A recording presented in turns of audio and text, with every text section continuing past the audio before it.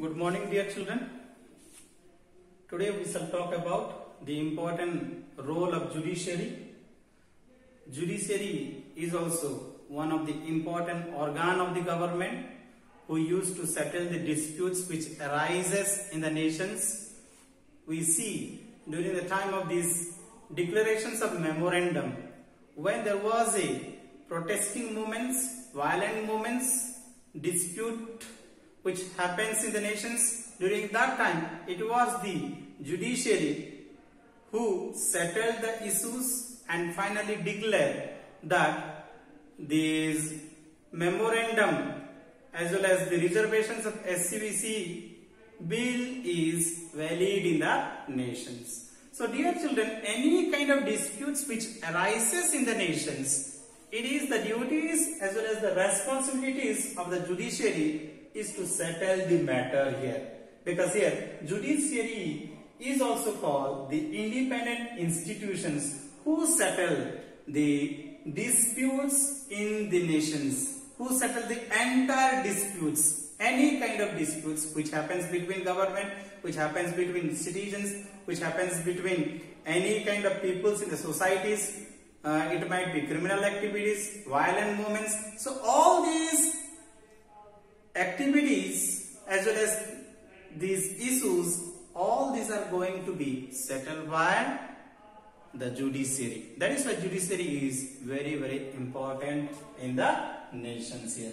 So here all the courts at different levels in a country, it is putting together and it is called judiciary. So what is called judiciary here? So we are putting all the courts at different levels in our country, and when we are putting together, it is called the judiciary.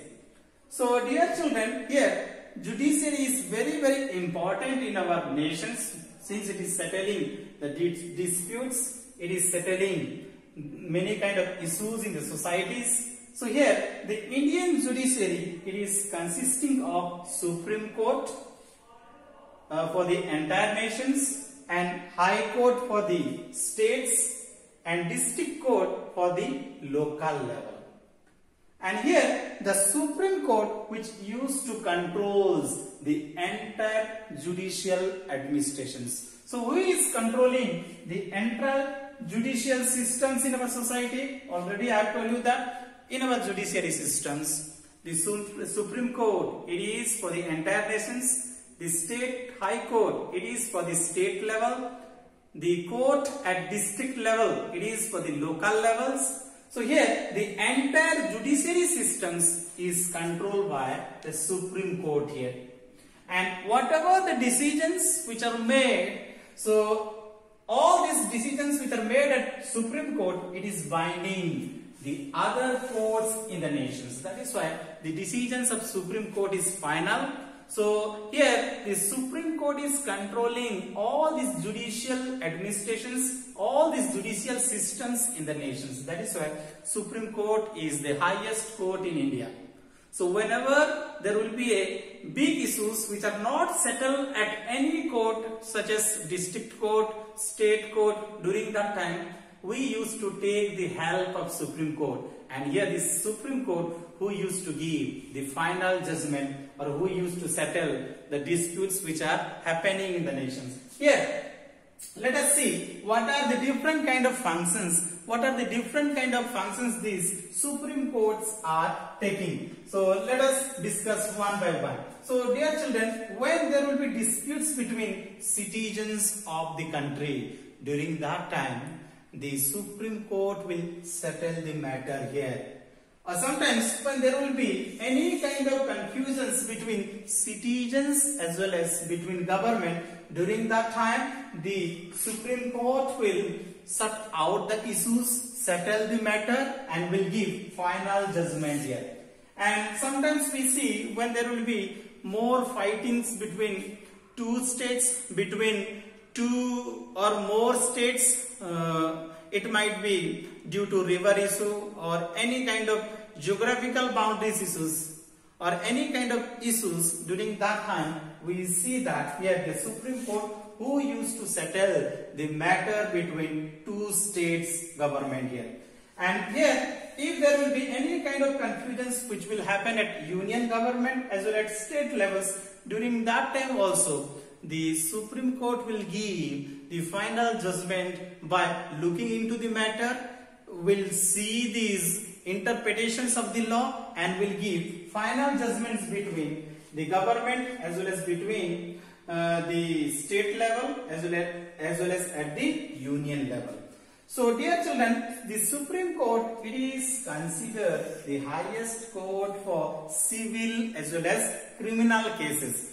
So whenever there will be a very big issues in the society, so it is the Supreme Court that will give the final judgment here. And sometimes whenever there will be a appeals against the decisions of the High Court, during that time it is the Supreme Court who will give the final judgment here. Because in India, the Supreme Court is considered the final court where we have to hear the final judgment from the Supreme Court.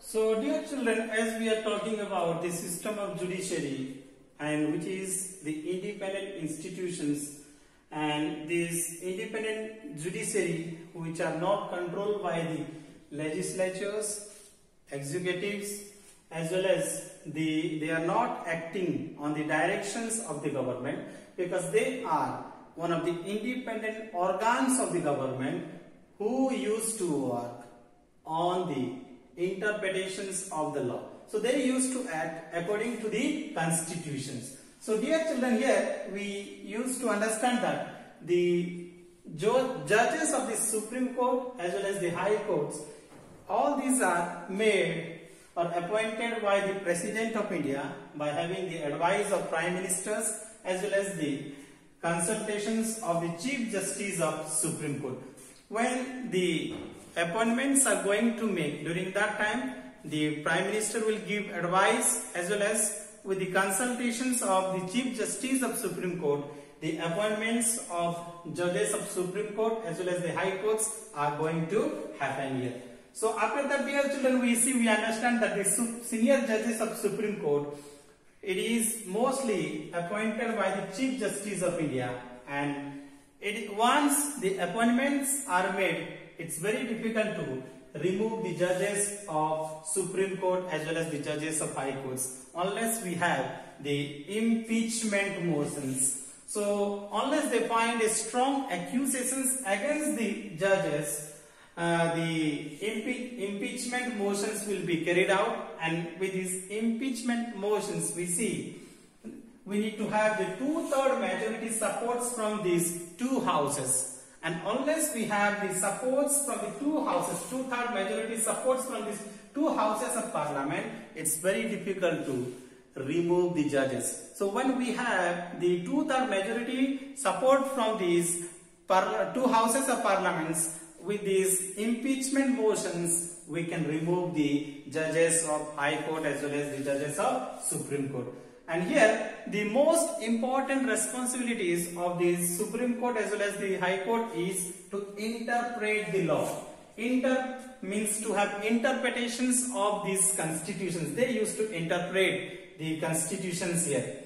And here, during the time of forming a law, sometimes we see that if the legislatures or the executives, they are making law in the nations, and when they are making law for the nations, and those laws are, if the laws are going against the constitutions, during that time the courts, the Supreme Court, who used to declare invalid. Why? Because those kind of laws are invalid because it is going against the constitution.